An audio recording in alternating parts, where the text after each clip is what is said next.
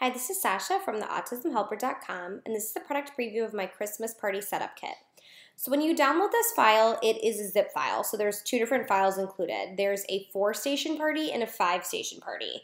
So this depends how many groups you put your students into.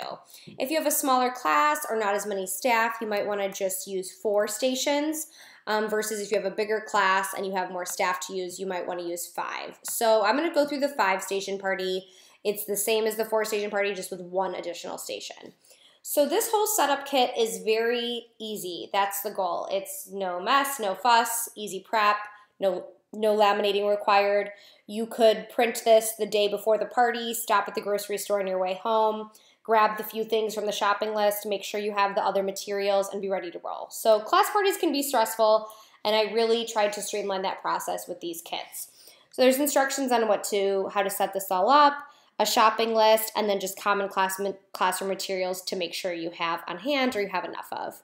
So the 5-station set, the first station is a tree craft, second station is Christmas cookies, station 3 has 2 different options, Pictionary or Holiday Dabbers, 4 is Christmas Find It, and 5 is Christmas Ornaments. So there's typically a craft or 2, a no microwave needed cooking activity. Station 3 always has 2 different options. You might need both, you might just need 1. It's just depending on the level of your kids. Maybe not all of your kids can play Pictionary, so that's why I'm giving an alternate, so we can still have those fun kind of harder activities included, but with another alternative as well.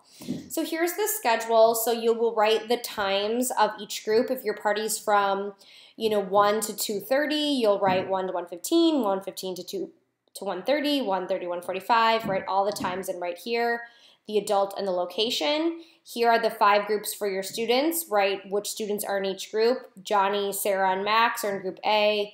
Tyler and Devin are in group B, etc. Make a photocopy of this, hand this to your staff, post this in the room. Here are the student schedules. So these are what the students will use to follow around to the 5 activities. So group A's schedules, group B, group C, group D, and group E.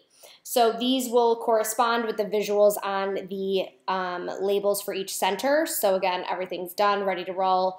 As students go through each activity, they can cross it off. They know how many stations are left. This is going to mimic their normal day.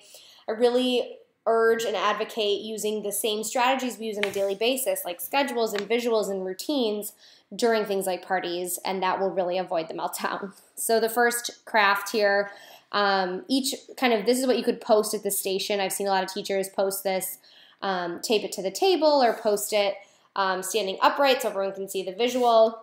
But this kind of visual set does a lot of things. First off, it has the matching visual that students will know when it's their turn to go to the station. So it's the same tree craft picture. They know they'll come here. It gives visual directions of what to do. For many of the crafts, it gives a photo sample of what it looks like at the end. And it also gives the materials needed. This will help with staff setting everything up or you setting everything up. You can quickly make sure all the materials for each station are at the right table. And then under here are anything you need for that center. So here's the template for the tree.